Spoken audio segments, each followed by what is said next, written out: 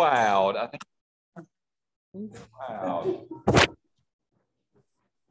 Good morning, everyone. Welcome. It is Sunday, October 26th, 9:15.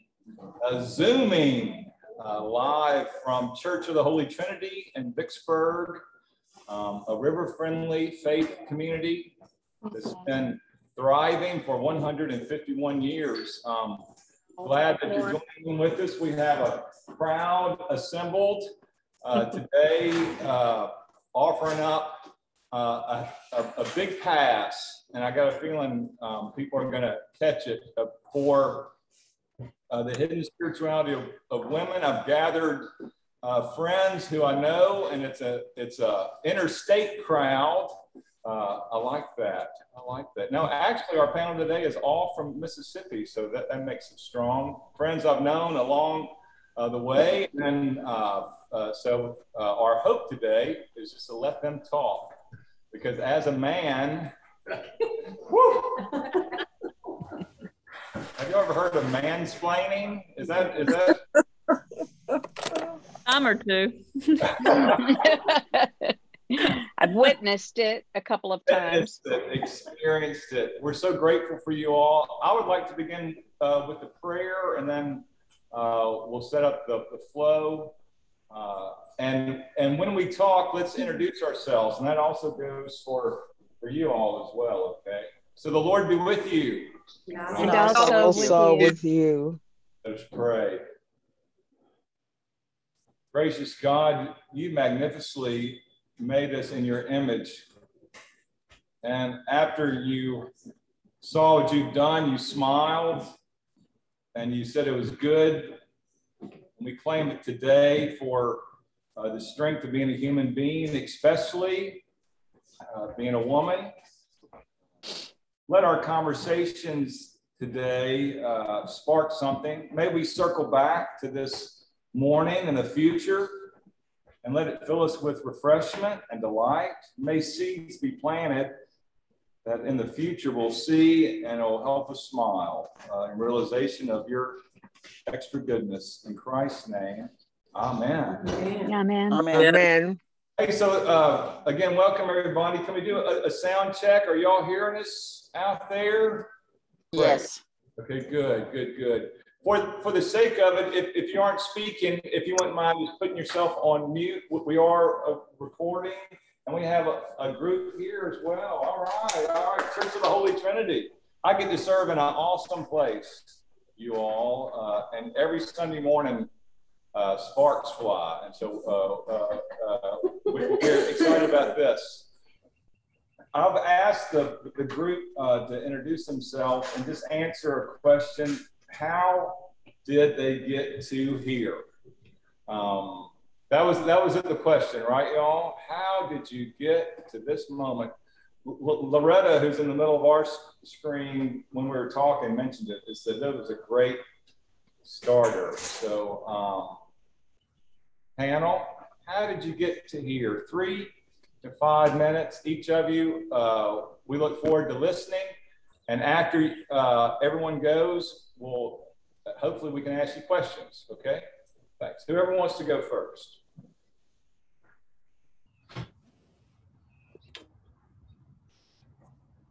We didn't plan that out, did we? We didn't plan who was going to go first. I'll go. Sandy. And I also know you all have some time constraints because you work on Sunday. That's the only day of the week you work. So, okay, go, Sandy. I'll be glad to give my time to someone who needs to leave early. And Marion? Robert's rules. Very, very male. All right, Marion. Awesome. Go. Okay. Thank y'all. And I'm going to try to stay as long as I can because I love this. I just think this is really neat. Hello, Holy Trinity. Thank you for having us here. I'm at Christ Episcopal Church, and that is in Bay St. Louis on the beautiful Gulf Coast. And I'm really, really enjoying my time down here and the people. And this is just really cool that we can get together this way. There's Lindsay. You're coming to do coffee hour, right? Oh, okay. You're not here for this. Okay. All right. I digress. What has brought me to this place? I'm going to start with the word tradition, because when I think about where I am right now, the richness of what I experience in my faith life and my ordinary spirituality is deeply steeped in the Episcopal tradition. And I'm so grateful to people who gave that to me and offered it to me in a way that I could receive it as a child. And I grew up in the Episcopal Church. My parents did as well. And I was fed at the altar of Epiphany Episcopal Church in Tunica, Mississippi. Small church, wonderful church, deep sense of family, with everybody gathering before Sunday school to sing hymns. And I just felt like I was part of this really big, wonderful family. In addition to my big, wonderful family, which was 5 kids. And we get to church every Sunday. I don't know how my parents did it, but we squeezed into the row. And I have real tactile memories of my mother's scratchy wool coat, my father's off-key singing, really off-key, and him whispering to us, sing, sing. I can't sing, but I want y'all to sing. So I grew up with some of those hymns. I Sing a Song of the Saints of God was formative for me. I really wanted to be one too. Looking at the stained glass window over the altar, it's a depiction of Jesus with gathering the children. Let the children come. So as a child, I always felt like I had a place, that I belonged. So, and I suppose as I reflected on this, if I had any deficiency at all in that formation, it was having little to no instruction on how to read the Bible. That's pretty common sometimes in the Episcopal Church. I certainly heard the stories, the parables in Sunday school and classes, but as a teenager, I did my best to read it. I had the red letters, and that's what I would go to. As a college student, I used to just let it flop open and read what was there. And one day it flipped to the first page. So I said, okay, God. And I did it 2 chapters a day. And that took about 2 years. And it was during that time, although I didn't understand the threads that you understand later in life, I did pick up very short passages that I've carried with me for a while. And one is Proverbs 3, verse 5 and 6. Trust in the Lord with all thine heart and lean not on thine own understanding. Acknowledge him in all thy ways, and he shall direct your path. So when I'm wondering and wandering, and I actually did it in needlepoint. Can you believe that? I guess that's reversed, but we see it. What is it again? It's Psalm. It's Proverbs 3, verses 5 and 6. And it's for a seeker like me. Trust in the Lord with all thine heart and lean not on thine own understanding. In all thy ways acknowledge him, and he will direct thy paths. So that is a verse I go back to often. Another one that I grabbed onto was Micah 6:8. And what has the Lord required of you, O man, but to do justice, love mercy, and walk humbly with your God? So those are a few things that have brought me to this place. And I think I can stop there. Awesome. Thank you. Thank you. Thank you. As we're listening to you all answer the question, what got you to this day? I hope all of us are thinking, what got us to this day? We made it. We made it, y'all, somehow or another. What got us to this day? Thank you, Marion. Awesome person. Okay, Liz. You got the mute. There we go. There we go. Hi, everybody. I'm Liz Goodyear Jones, and I'm live on the coast in Long Beach, Mississippi. What has brought me to this day? Obviously, God, first of all, for all of us. But it was 1952. It was August of 1952, and I lived in Jackson, Mississippi, in a little community called Belhaven, and my grandmother and I walked over to Bailey Junior High Stadium to see this evangelist named Billy Graham. And we sat in the football stands that evening. And my family, I started life as a Methodist. So I am a Methpalian. There's much of Methodism in me, and I love that and honor it, as well as my devotion to being an Episcopalian as well. Anyway, my family and I were sitting way up in the stands, and my grandmother and mother were talking. And I have no idea what Billy Graham said, what the words were, but I will never forget the feeling in myself. And I just burst out and said, I knew it was true. And they had an altar call, and I just leapt up and ran down there. And here's this little girl by herself, 6 years old, black hair, straight across bangs, looked like Prince Valiant. And I remember whoever it was said to me, "Why are you here?" And I said, "Well, you said to come down." So they kind of fumbled around a little bit and said a few prayers and gave me some things and sent me back to my seat, to my family. But as we walked home that night on Euclid to our house on Fairview, I was holding my grandmother's hand, and I said to her, "Grandmother, I want the whole world to know this." And she looked down at me and said, "Of course." But it was my decisive moment. Now, my ship sailed many waters before it made the true and narrow path of which I'm still on, of seeking, finding, and loving God and sharing that with the world.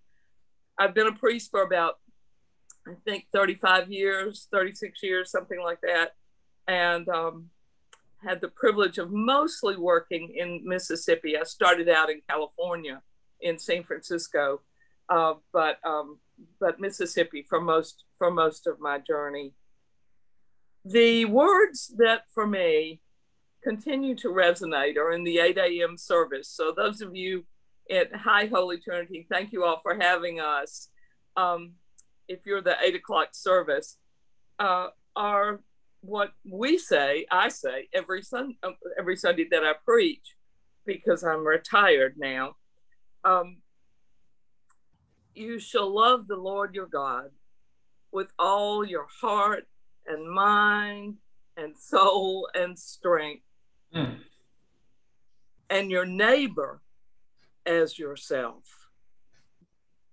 On these 2 commandments hang all the law and all the prophets.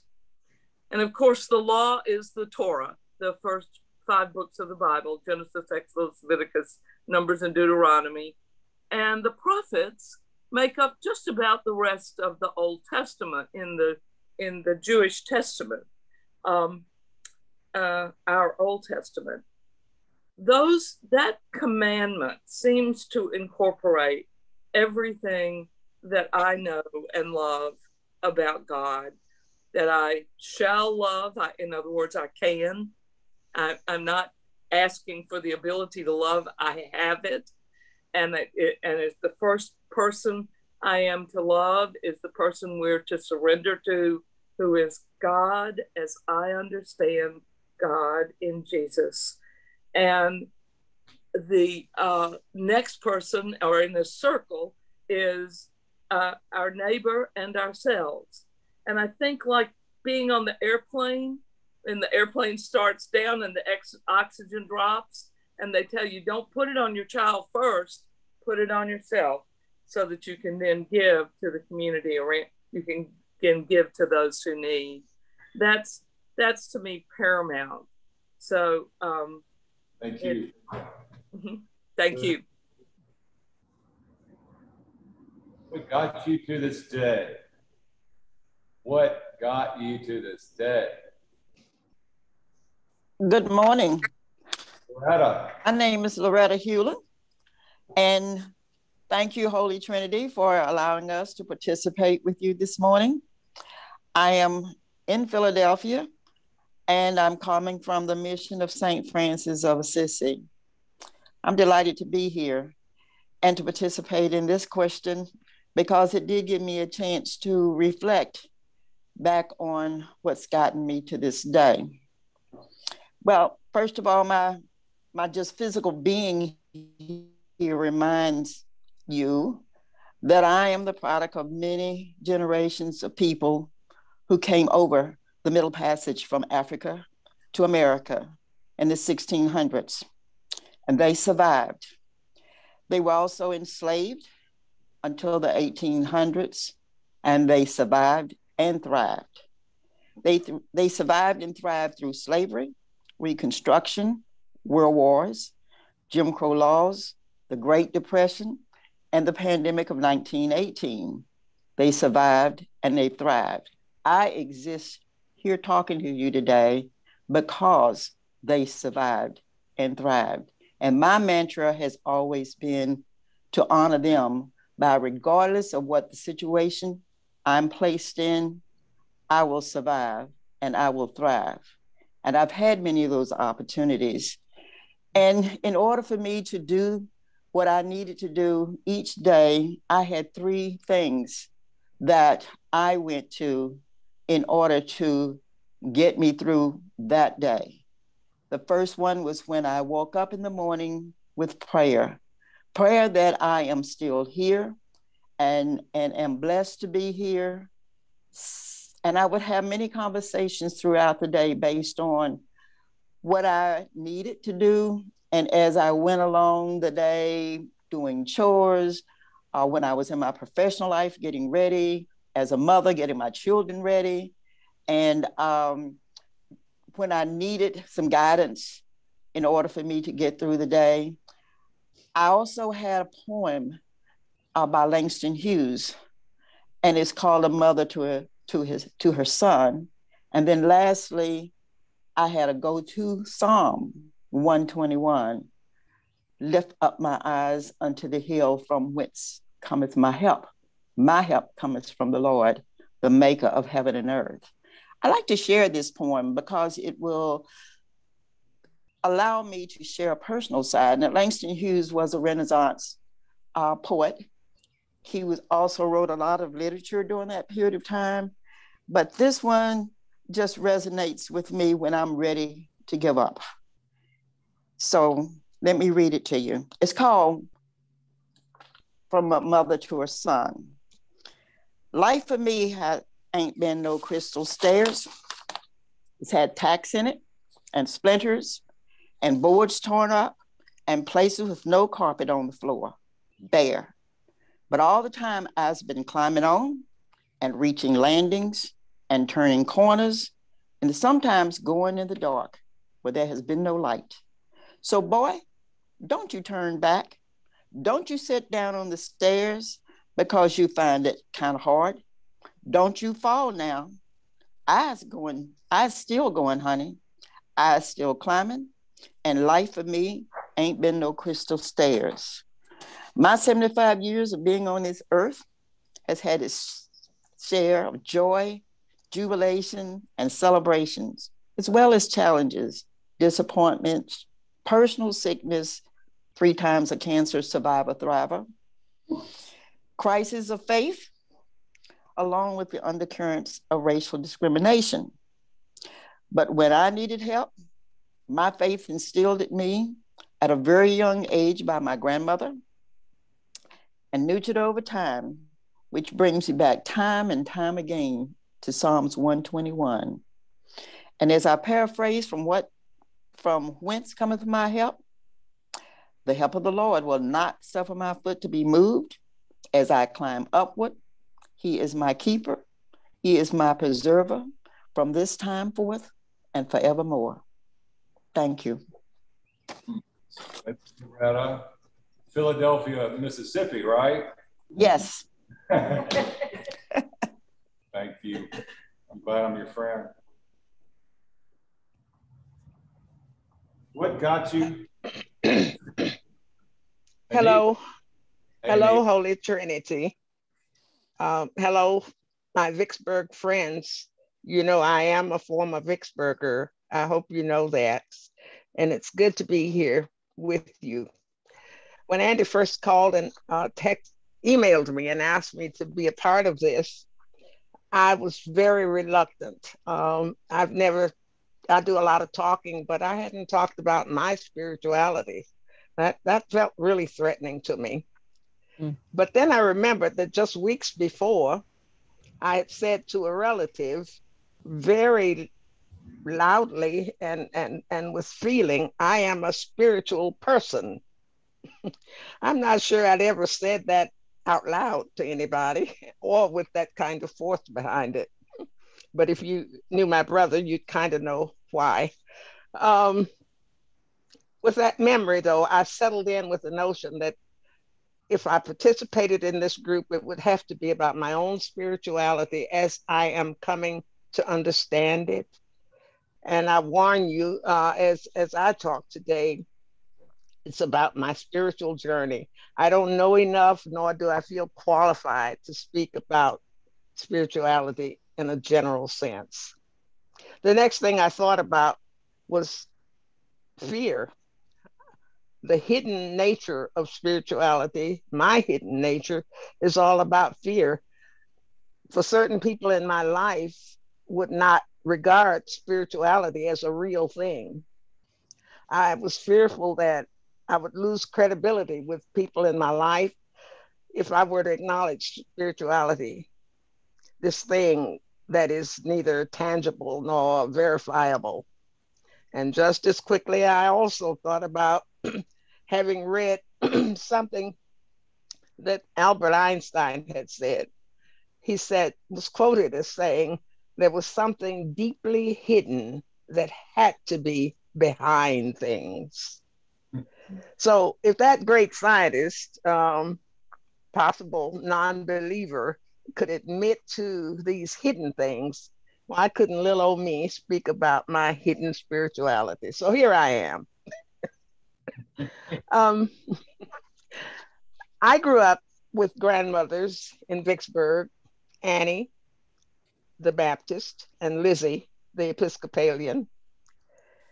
And carrying both their names, Anita Elizabeth's path of spirituality was probably known and nurtured by these grandmothers long before she discovered it herself. I call my Grammys Danda and Dear.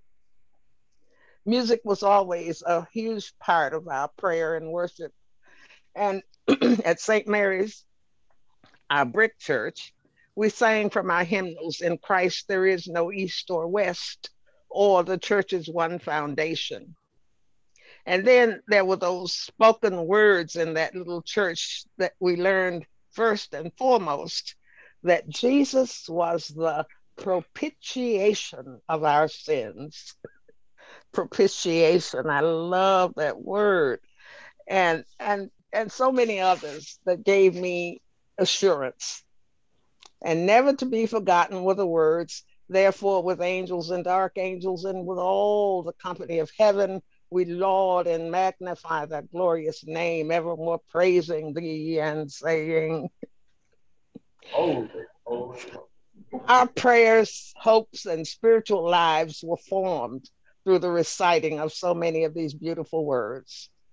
But across town at Holly Grove, the little wooden building, those long meter hymns, "Guide Me, O Thy Great Jehovah," and so many Negro spirituals, one after the other, were called out and sung with such spontaneity and harmony. I just knew that my prayers in that place took wings and rested on those sweet humming chords. Steal away to Jesus. Out at Holly Grove, there were many different prayers without books, prayers written in the blood, sweat, and pain of God's oppressed Black people, living and dead, prayers from their joys, their souls, their ancestors. I learned to moan, sing, grieve, and pray with them for us all. And so my spirituality was spawned from these elders, their music, and our churches in their very different ways. All of this was captured and overseen by my parents in our nightly "Now I Lay Me Down to Sleep." They live in me to this day.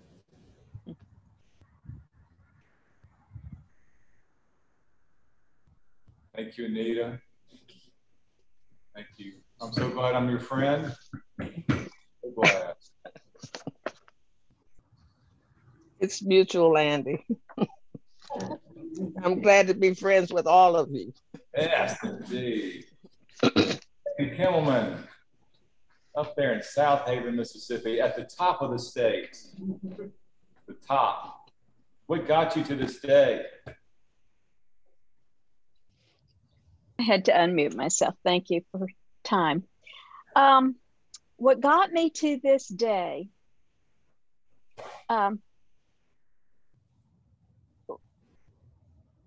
in thinking over that question, I wondered about women, and I wondered about the hidden spirituality, and I began to remember things that I had seen women do in the quiet, and I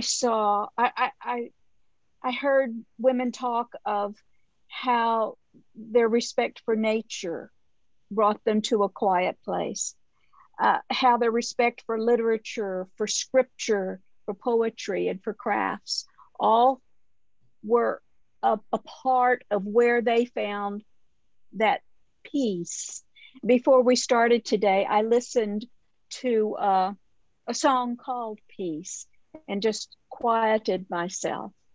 Those are the places that we take in a personal way to a quietness. One of the things that I found while I was looking around for women speaking about spirituality was in Madeleine L'Engle's Glimpses of Grace. In March, she uses these words: "When I need a dose of wonder, I wait for a clear night and go look for the stars. In the city, I see only a few, but only a few are needed. In the country, the great river of the Milky Way streams across the sky, and I know that our planet is a small part of that river of stars, and my pain of separation is healed." Dis-aster makes me think of disgrace. Often the wonder of the stars is enough to return me to God's loving grace, a spirituality found in the skies. And I think that in all the different ways that I've named, the crafts, the poetry, the scripture, all of those things are part of how women seem to find that which is within. Throughout my life, I have found, I look back and I have found that connection with others has been a great part of my spirituality. Yes, I go to that quiet place. You can see that I have a singing bowl up here. I use my singing bowl quite often, but connection with others takes me to a place where then I can process with a singing bowl, with music, with whatever it is that I use at the moment. First of all, I had sisters. They were older, and I was able, as a younger, as much as 5 and 8 years younger, I was able to watch, observe, and see them. And I found in them care, comfort. I found understanding and acceptance. And in that, I found that interaction was a great part of their spirituality. So later on, I grew up Catholic. And so I looked at the nuns that I came in contact with and saw them giving and out in the world, touching, being with others, that their availability to others was a great inspiration. And I found that their active seeking of others was an inspiration to me. And in friendships, I heard Loretta talk about thriving and surviving. And I think that friendship does that, especially women together, reaching out to each other, talking and chit-chatting. We spoke earlier about chit-chatting in just a casual manner. That chit-chat brings to surface not only the mundane that is so important to us, but also that which is deep, that which is special. And in that experience of sharing, there comes a change. My granddaughter, who's only 26, explained to me recently that, when I asked her where she found her spirituality, she said to me, human interference can evolve spirituality. And I said, oh, you have to tell me more. And then then she began to speak to me of quantum entanglement, a theory that when something is imposed on two different objects, when the same imposition occurs on those two objects, there is an exchange of real matter, and they become somewhat of each other. And I go back to the chit-chat, and I go back to the observation, the realness of each other. And then I find myself in the Gospels listening to the story of Christ, and every step he took was to be touched or to touch. He mixed dirt and clay and spittle and touched another's eyes. He allowed a woman to touch him, even though she was the determining factor there. He allowed a woman to touch him. And that touch has been where I find my spirituality. This gathering is where I find spirituality. That we touch each other is so important. I'm glad I'm your friend, Sandy Kimmelman. And I yours. Thank you. All right, so you can tell we're just winging this whole experience. I mean, I've asked them to tell a question, and this is round one. We're going to circle on round two. I have two older sisters who really nurtured me. I mean, they locked me in the closet a few times, and thank goodness. tickled me in the front yard where I couldn't contain myself, but it was a nurturing. I recognize a feminine strength. Also, in my mother, I recognize a strength that I know I don't have. I don't see it in other men in my family. Living with Ann Andrews, I see a strength. Being in the church, I see a hidden spirituality with women that men just don't have.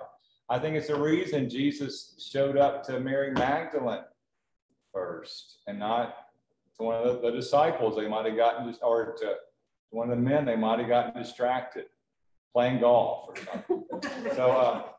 So the hidden spirituality of women, especially knowing that we live still in a male-dominated world. Anita and Loretta talking about being a person of color, that other layer of oppression, hidden spirits. How did you get here with that, the feminine? And if any of y'all want to jump in, I'm open, super open. I've got to jump out real soon. Marion, you all dressed up for the investment. Yeah, getting dressed as we speak. But this is so enriching for me to hear just the different voices around this table. And I wish everybody in the room could be speaking and how powerful. But I was going to share, I've tried different things through the years, and some of them have been really, hey Denise, really meaningful. And I think they kind of layer for me, but I've circled back around. This summer I had 3 months off, and I circled back to one of my first loves, which was Cruel, when I was 13 or 14. I am sometimes. My mother got me started with this, and it got me through the angst of my teenage years. And I kept going until I couldn't find any Cruel anymore and had to do counted cross stitch, which nearly put my eyes out. But lately I've gone back. I went online and I found a company in England that makes Cruel products, but yeah, they put the pattern on there. And so this is an Epiphany altar frontal. I'll tell you what, let me do this right here. Oh, that's what it will look like. And y'all, it's been so calming, and it's been meditative. So when I was doing the roof, which is what I started with, I began meditating about shelter and the homeless, and providing hospitality. And then I moved to the sort of Knights Templar, with the crinoline roof. I've got one of my members here, thank goodness, commenting and joining me. And so I'm thinking that when I get to Advent, I'll be working on Mary and Jesus and possibly Joseph. And luckily, Epiphany season is 8 weeks this year, so I might just finish the Kings. But this was a wall hanging, this was an altar hanging. It traveled in Catholic churches, from what I understand, in the 1600s, and it's crudely drawn so that it's okay if I mess up. And I've learned, the other day when we were preparing, Andy said that embroidery is sometimes used for helping with trauma, because it helps a person be mindful and focus. And on this website, they have a blog, and they talked about using embroidery with soldiers, World War I soldiers, to help them when they were shell-shocked, because it shifts the adrenaline or something, the stress hormone, it drops it. And they found that to be very effective. So while this is often a very feminine, endeavor, there are men who find it beneficial to them as well. So. And now I've got to run. I'm glad it's being recorded. Thank you. Thank you. We have about 5 more minutes ourselves, and then we'll wrap up. Have a great Sunday. Thank you, Marion, and all you down on the coast. Awesome. Hidden spirituality, hidden strength. Any of y'all out here in Vicksburg land? Carol. Tell me if y'all can hear Carol. She's so wise. So, thank you. I think as a woman giving birth and participating in that miracle absolutely has spark of spirituality. Yes, yes, yes. As a man, I've wanted to experience that. I don't think I'm to experience other things, but it seems like it's a real, it's a miracle that happens in you. And you know, you didn't do it alone, obviously. You didn't do it alone. You didn't do it alone. Thank you. Not only just the birth, but the whole process of pregnancy. Yes. You know, it's just such a miracle. Hidden strength, hidden spirituality.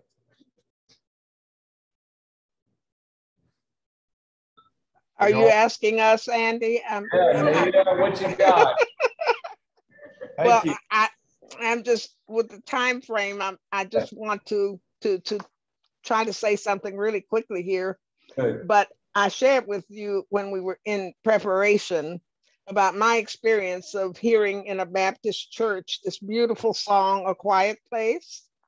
And it was just a beautiful coloratura soprano with the choir backing her up.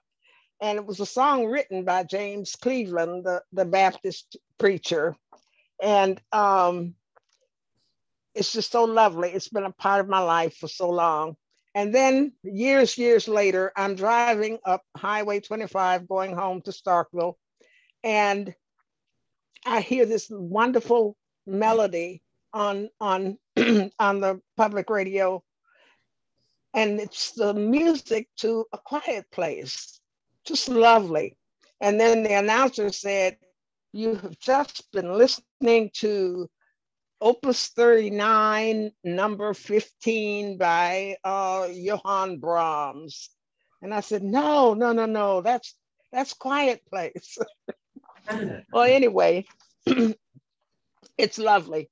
And I just sort of summarized that whole thing to say, I can imagine James Cleveland was excited about Brahms' music just as I am. I can even believe that seamlessly he attached his soulful prayers to Brahms' music. That day when I heard that music, my grandmother's Baptist and Episcopal were one.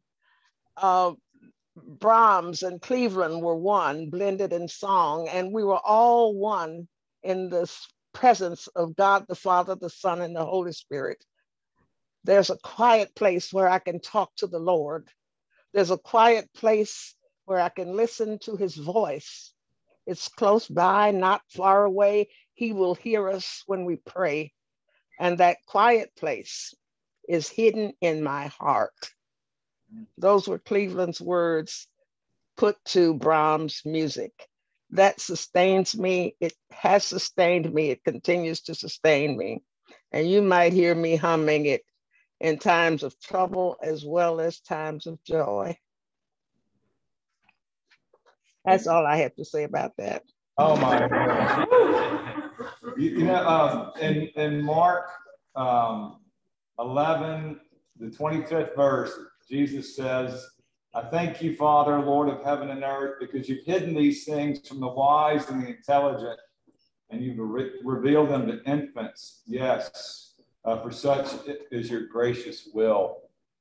I've heard a lot of things that you all have said today, things that are inside you. Words, prayers, thoughts, but you go to the well that is inside and you let it be a fountain. And you all are fountains. You are not drains. You all are fountains of eternal water. Thank you for your time today. I would love to challenge this whole group again to come back and be with us next Sunday. It's the hidden spirituality of men.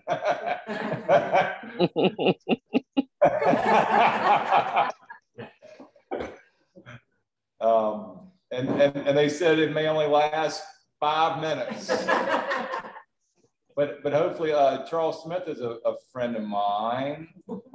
He's going to be on the panel along with 4 other folks as we We were led well today. Thank you, Loretta and Sandy and Anita, and also for Liz and Marion for being great leaders and putting yourself out there. Your words have blessed us today. So can we just pause for a minute before we get released?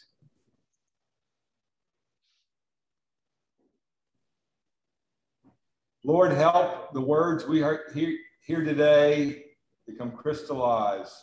Let us know that we are spiritual people. Let us know that there's a well inside each of us. Let us honor your creation, the masculine and the feminine. Let us know that in each of us is a microcosm of your universe. Let us enjoy that complexity and feel blessed by it, trusting you, knowing that you smile and you love it. In Christ's name, everybody on Zoom say amen. Amen. Amen. Amen. Everybody in the Holy Trinity say amen. Amen. Thanks, y'all. Thank you. Thank you. Go in peace. Thanks again, Andy, for everything. Go in peace. Go in peace. To love and to serve the Lord. Oh, amen. Great day, y'all. Thank you. Good job. Wow.